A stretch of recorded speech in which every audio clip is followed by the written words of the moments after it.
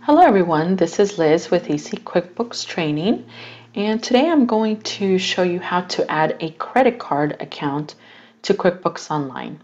So let's get started. We want to go to Banking and then Add Account,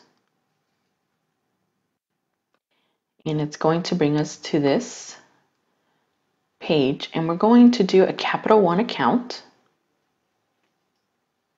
We're going to click Continue.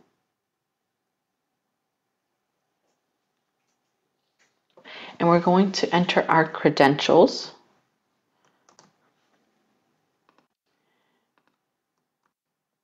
And we're going to click Sign In. And it says Intuit would like to access MasterCard. So we're going to click this one and click Authorize.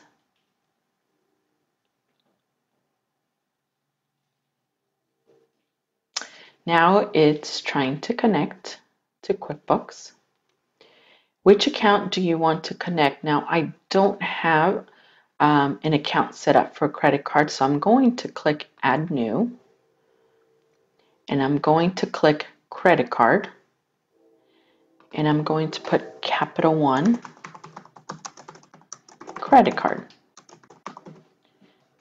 And then I could put a number, description if I want, and I'm going to save and close. And then I'm going to click Connect.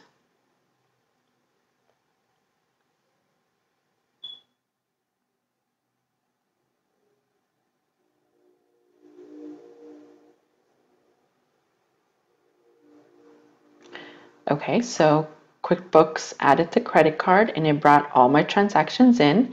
Now I can go ahead and go through my banking feeds and accept or add the feeds.